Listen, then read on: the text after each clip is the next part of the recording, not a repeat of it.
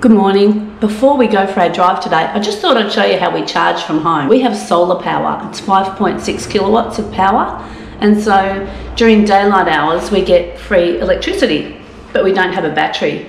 So what we do is we charge our Tesla usually during the daylight hours, but we can charge it overnight as well. It doesn't cost much if we do that. It's pretty simple. We haven't bought a special charger or anything, we just plug it in to the wall. This is a cable that we got when we bought the car. So this is where it connects into the car here. And you don't just pull it out. I look at my phone and I choose unlock charge port.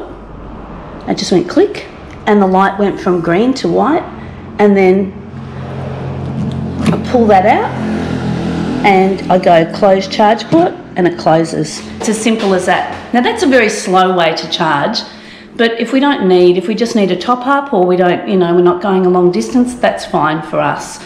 But we can also use superchargers out in the public, and we'll show you one of those today. All ready for our big drive? Yep. Okay, can you show everybody how much charge we've got in the car before we go? Yeah, this screen is like the charging screen, and it's showing 99%. That's the battery, 99% capacity. So that's more than enough to get us up there and back.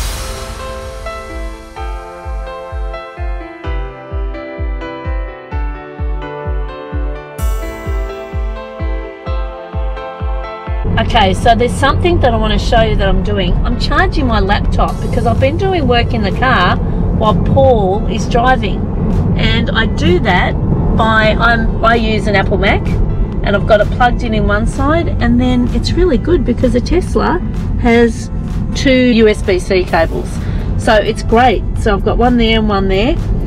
That's what I love about this car. It's full of points where you can charge things, and of course we've got both of our phones charging on our trip, and you probably can't see the map very well, but we're around the Glasshouse Mountains right now because we're actually going up the range today.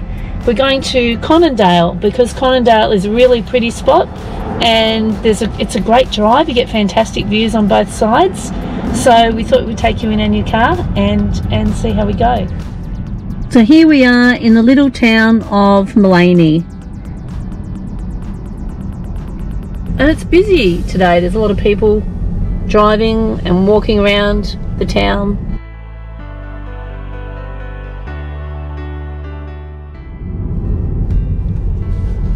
How's the driving going?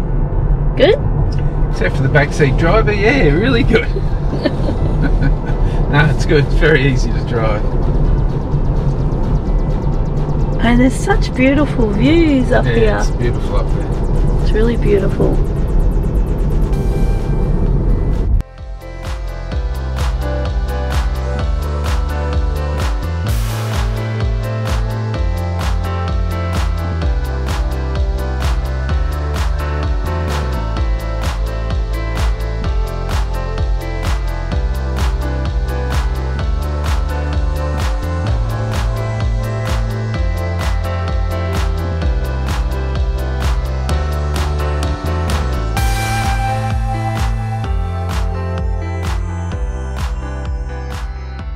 Okay, so we've taken a drive from Maleny, about 15 minutes, and we're on the Maleny Kenilworth Road. It's 15 minutes to Maleny that way and about 20 minutes to Kenilworth that way. And we're in the little town of Conondale that has a population of about 850 people. And Conondale was named after a Scottish pastoralist in 1851. Have a look at this map. Isn't this amazing? The Mary River runs behind Conondale, and this map is just fantastic. It shows we're here, there's Conondale, there's Maleny, and way up the top there's Kenilworth. And of course, we did a video on Kenilworth. You did see our video on Kenilworth because we took you to the cheese factory. And from Kenilworth, there's a road from Kenilworth to Eumundi with the famous markets, and from Eumundi you can get to Noosa. We're approximately 1 hour's drive from Noosa, I guess, and some of the most picturesque scenery. This is a very popular driving route for people on weekends, and really people on motorbikes on weekends because it goes up and down and winds around. Great for the Tesla to try it out. but it's a really pretty town. It's really friendly. Everybody waves and says hello.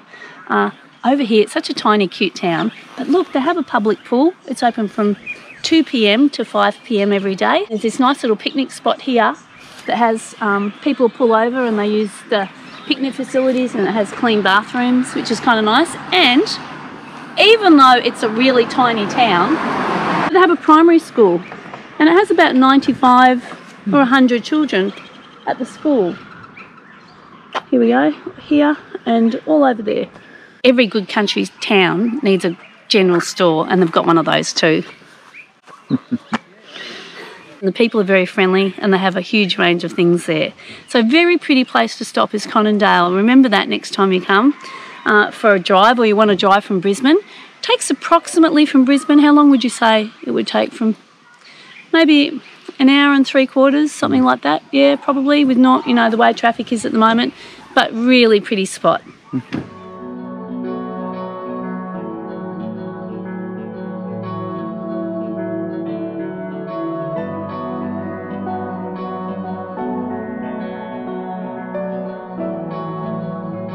Where are we? We're at Kenilworth Cheese Factory. And what have you got? Well, have a look.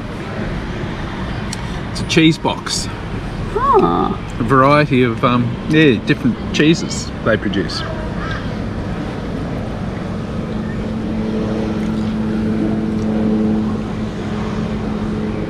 Yum.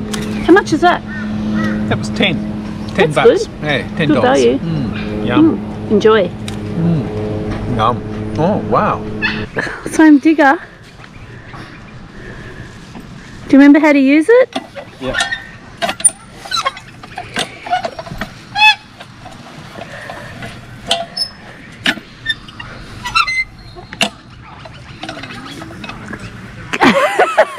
It's going to be 20 degrees today. It's a beautiful day and not too long till we get where we want to go.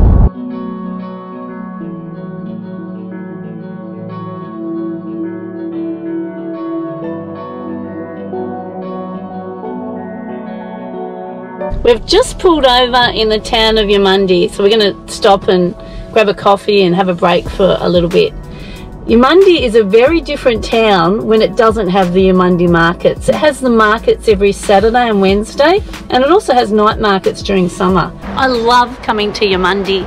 It's one of my favourite places because it always feels so tropical. You know you're in Queensland when you come to Eumundi.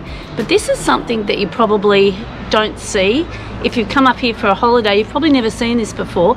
This is the Eumundi market when it's not on market day.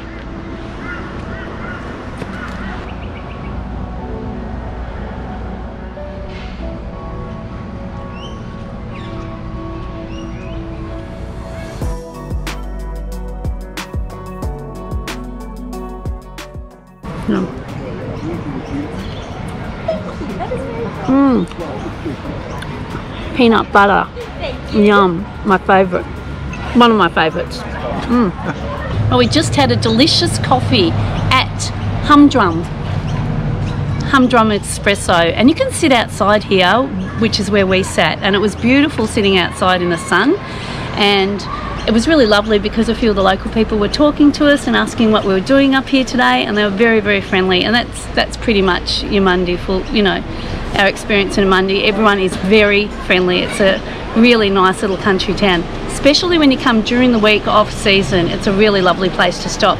But if you're in Eumundi, definitely try out this cafe because it's brand new, and it's actually situated where an old butcher shop used to be. And when they were in lockdown, they pulled down the old butcher shop and they've built this Humdrum Cafe, and it's just fantastic. The coffee was delicious. And I know I say that all the time, but it was really delicious. So remember that if you come to Eumundi.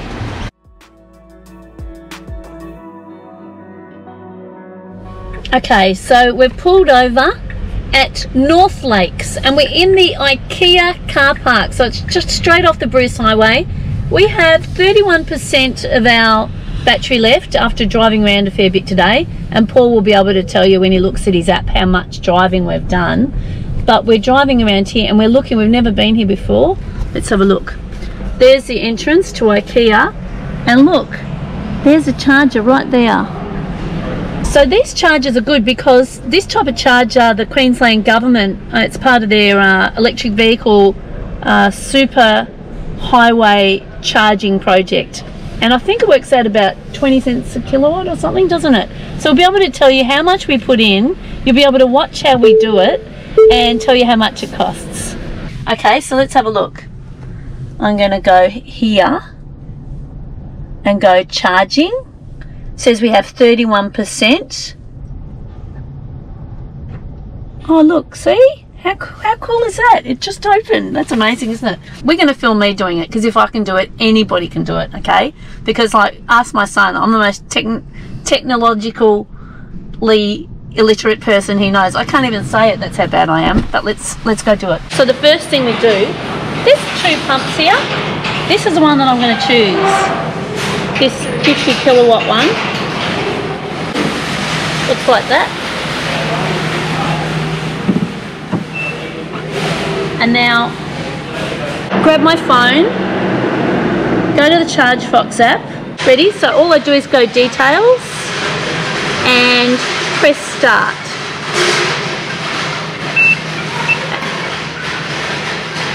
And you can see it started charging. And if you look at the car, come over here, you can see the green lights flashing. So it's charging. If you look here, you can see this 40, 41 kind of jumping up and down. That's how fast the battery is getting charged right now. So it says on the pump that it's a 50 kilowatt, but usually about 40, 41 kilowatts. That's how fast. That's the equivalent power that you're getting into the vehicle. The charge has already jumped up to 39%, and we'll probably just stay here till it gets to maybe 50%, and then we'll get going. And we'd be charged 20 cents a kilowatt, so it really costs next to nothing. So we'll just stay here for a little bit, and whilst we're here, we can play a game, we can watch Netflix, we can watch YouTube. Okay, so both the phone and the screen are telling us we're at 50% now, and we're going to stop because we've got solar at home. We get it for free. We really just wanted to pull over here to see where the charger was and to show you how we do it. So I'm going to stop it now. All I have to do is either press stop charging on the screen, or I can do it on the app, stop charging. There you go, so it stops, and it tells me that I've just filled up for 10.91 kilowatts, and I'm going to be charged $2.18. How's that, hey? That's amazing. Bargain, hey? Close that, and now we'll just come out here. It's really important to unlock the charge port. I'm going to take it out, put it back in here. Bob's your uncle. Goes down by itself. All done. Thanks for watching, and we'll see you next week.